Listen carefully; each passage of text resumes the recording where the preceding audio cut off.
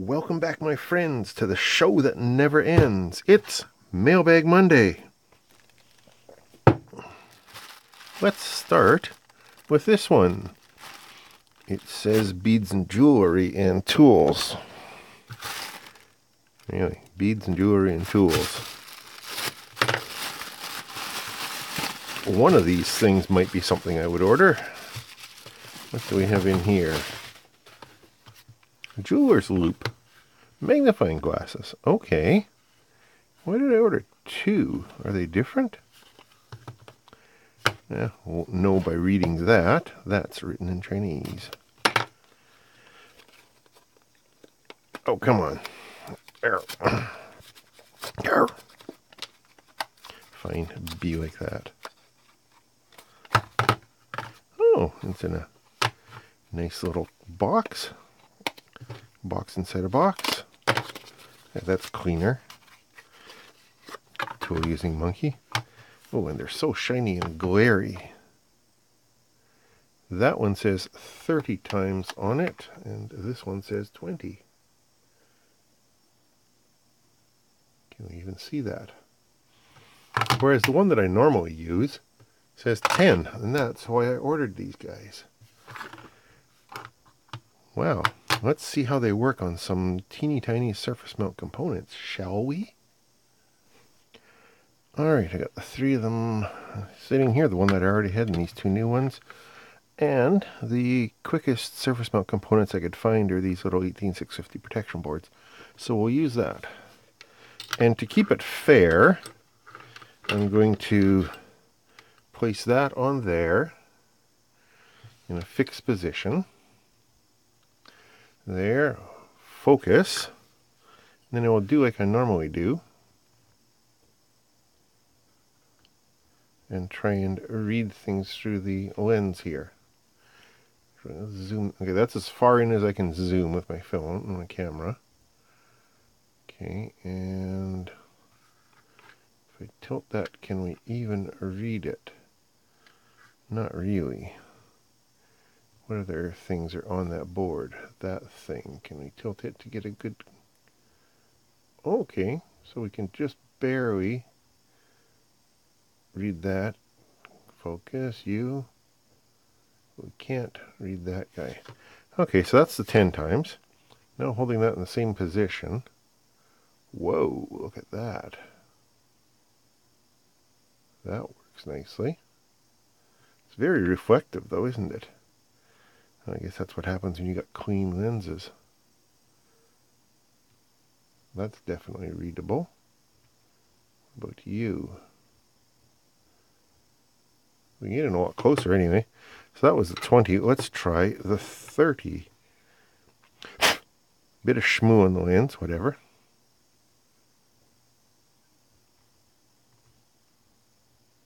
Oh, wow. Well, that's definitely readable.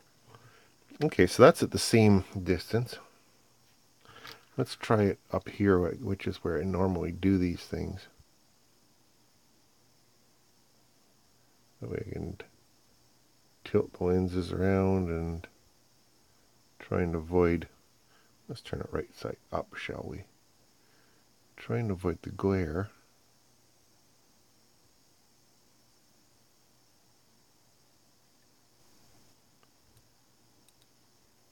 So even at 30 times I can't read that smallest chip. I can with my naked eye. I can read that. That's the 30. That's the 20. And that's my good old 10. I think that'll be better for looking at stuff. I do have to figure out, though, how not to get all this glare. That's one thing this thing's got going for it. It's got a matte finish handle. I'll have to think about that. But they definitely do what the package says. 20 times magnifying and 30 times magnifying. Alright, the listing's changed, but here it is. Here's the actual one that I bought. 20 by 21 millimeter jewelry tools. Loop times magnifying glass, metal folding glass, magnifier, and random letters. From Entone-Clothing. The princely sum of $1.61 American. And the other one, all the same keywords except for 30 times. Also from Antone Clothing, and I paid $1.61 for that one as well. Now then, these have changed since I bought them. When I click the link that I bought from, I come to this listing and a similar one for the 20, which now shows it in the located in the USA, does not ship to Canada, and almost 8 times as much money. So just caveat emptor. I will still put the link in the description below, like I always do, but do your due diligence and search around. You should be able to save money. Alright, next thing on the pile. What does it say? Not much. Oh, there it is there. It says line. They're not even being that creative. They're just putting random names in here, I think. What's that? That is 2 charging cables. Okay. So you recall last mailbag I got a charging cable as well, and I mentioned I was going to be testing a bunch of random ones and trying to get some good ones to have around here, because the dollar store ones that I'm using, like that one back there and this one that the phone's plugged into right now, have a lot of voltage drop on them. So I've got some connectors on order, some female connectors, and I'm going to test a bunch and find some that are good. So I'll add those to the pile of ones I'm going to test later. That's weird. I looked everywhere. I looked on eBay, Banggood, AliExpress, Amazon. I can't find where I ordered these anywhere. So either the listing's completely evaporated or I'm losing my mind. It's about a 50-50 chance. Anyway, let's get on to the next thing. How about this one? Description of contents, syringe needle. Ooh. Hope I don't get an unexpected visit from law enforcement. Okay. Oh, okay. These are dispensing tips. I didn't expect there to be syringes with them.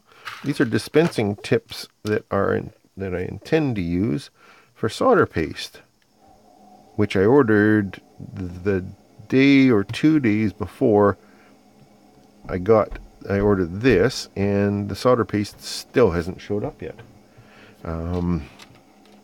But anyway, let's see. Variety here. There's an assortment of needle gauges. Let me zoom in here and push some of these up here. There's an assortment of needle gauges or thicknesses. What are these black ones? They're just dead end caps, I think. Yeah.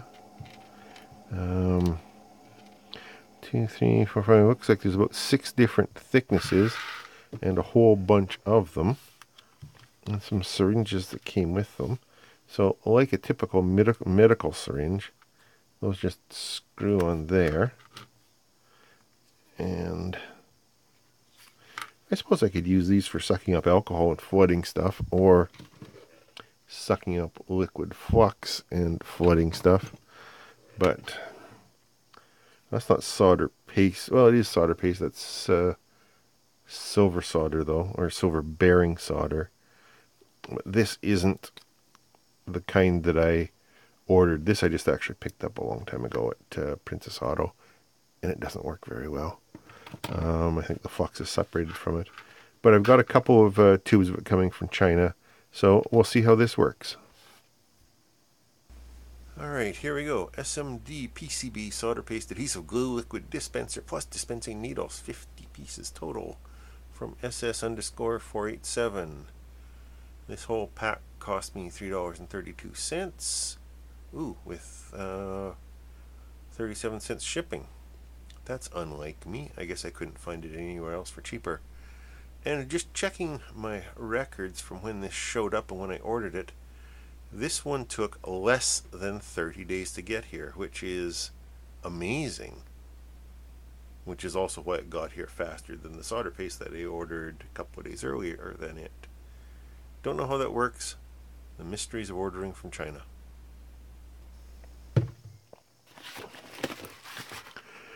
Okay, what do we have? An LED module, it says. They're not even lying. Well, they might be, but probably not. That's the kind of thing that I would... They are lying, sort of. It's an LCD display, actually. For Arduino-y style projects. I've already got one of these smaller ones, which is a 2-line by 20 or something. This one's obviously a 4-line by something more. Have to look it up, I guess. But this one, when it came, it was just a bare board. So you had to use what I think 4 data lines and a few other things to pull it. And then later on, I got this I2C backpack for it. This one already came with the I2C backpack already on it. So all I need to do is connect up the SDA, SCL, VCC, and ground, and straighten out the ground pin. Where's my pliers? Straighten out the ground pin. I got it bent in shipping, but that's not a big hairy deal. And I will have a display. Oh, there we go. Part number is 2004, so that's 20 characters by 4 lines. I'm betting. And this one looks ambery orangey rather than the blue on that one. Yellow-green serial I2C, IIC, TWI 2004 LCD, 20 by 4 character LCD module for Arduino. Yep. I got it at auction for $4.90 Canadian from XIANEYJI 2016. I'm sure that's pronounceable by somebody who isn't me. Okay, what do we have to say about it? LCD.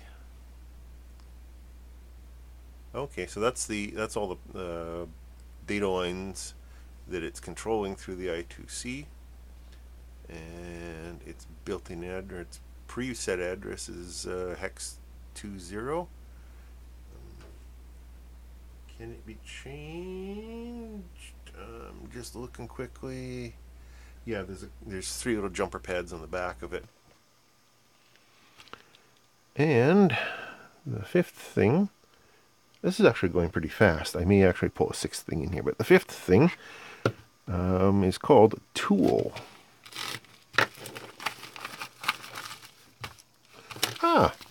One of those.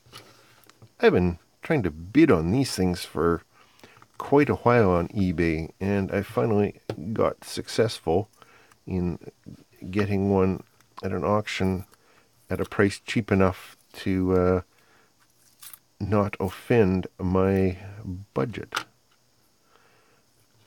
Okay, I'll finish peeling that crap off later. So it is a wire strip tool. Hang on, let me zoom in here. So it's got a little wire strip tool for various different gauges of wire. Let me just grab some Cat 5 here. And that should clamp down a little bit and just take the outer jacket. However, if you notice, it's also nicked the inner jacket, so I was a little bit vigorous on there. But with practice, it should work. And the other half of the tool, this little tip here, is a punch down tool for... Crap, it's not the right one for that. What does that punch down onto? I'm thinking it should be 110 type blocks, but this little RJ45 jack isn't the right one. Crap. Well, I might have some other RJ45s that use this size, I hope. Otherwise, I may have just wasted my money. Fortunately, I know this was cheap. You see, I told you it was cheap. 45 cents for one-piece new wire stripper, knife crimper, pliers, crimping tool, cable cutter, clip kits from Lolita 8899. Does it say what type of block it actually punches? No, not really. Just the size of it. Oh. Its size is 0.03288084 feet.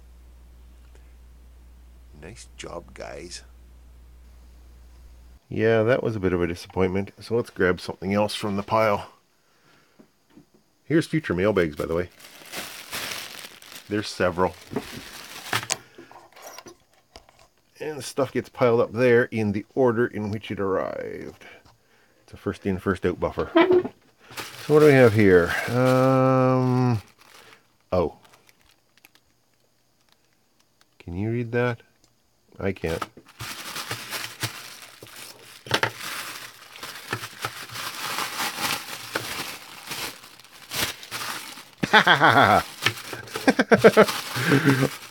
A mystery inside an enigma. This is great.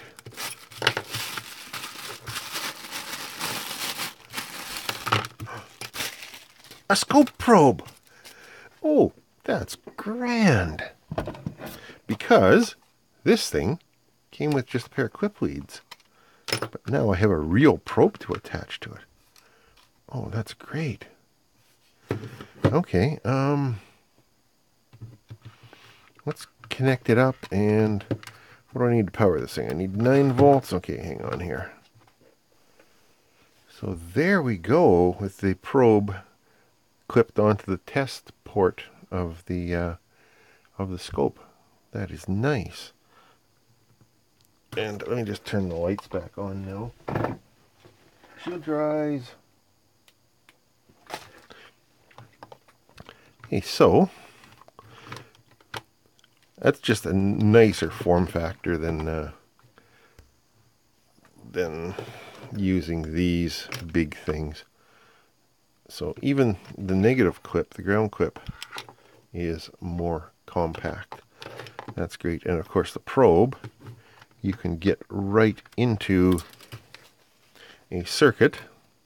He said pulling out a random circuit, and just get onto a pin without worrying as much about shorting onto something else.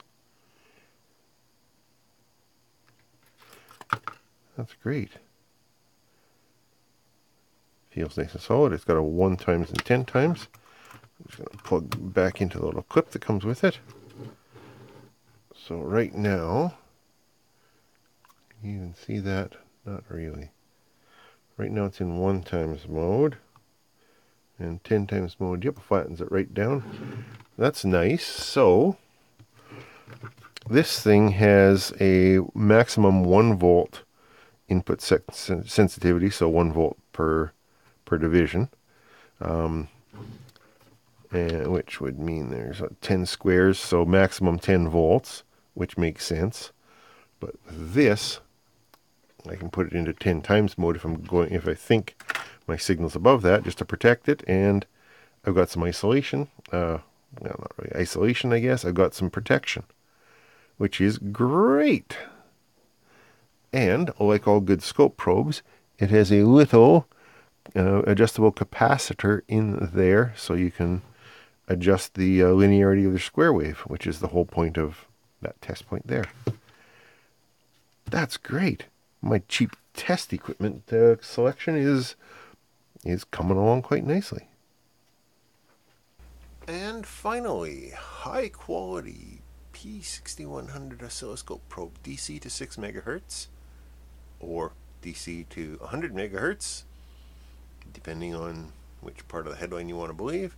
Scope clip probe FC, $5.58, which is of course the least expensive one I could find. from Fashion Dash Fat.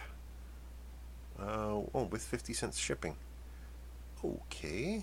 Is there anything else in the... Yeah, there we go. I suppose I could have got two pieces for $13.74. Yeah, that's still more than I paid. Is there anything down here about it? Again, two different... Oh, I guess maybe is the bandwidth change with the attenuation? I don't know. Input resistance 1 meg when it's on 1 times and 10 meg when it's on 100 times. Capacitance again. Okay. And it has the compensation, which is 10 to 30 picofarad variable capacitor. Working voltage on 1 times it says up to 200 volts, and on 10 times it says up to 600 volts. Clearly with my little scope I'm not going to go anywhere near either of those. Temperature, whatever, why would it have a temperature? It claims to be 120 centimeters long, 1.2 meters. Just stretching it out between my arms. Yeah, looks like about that. Cool. All right, another overall successful mailbag. Got some USB leads to test. Scope probe is going to come in handy.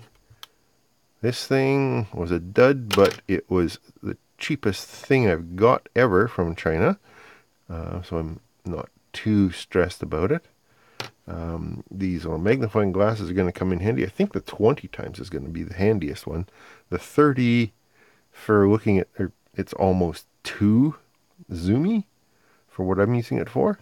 But you never know when you're going to have to get in really close. A screen or an LCD, 4 lines by 20 characters. That is going to go into general stock with my other assorted displays. And once the solder paste gets here, I'll be able to play with those. Success once again. Thanks for watching. The guys that are on Patreon, thank you so much for your support. Your support helps put stuff into these mailbags in the first place. And yeah, thank you for watching once again. I'll be back hopefully on Friday with another of my regularly scheduled random videos. And on 2 weeks from now, I will be back with another Mailbag Monday.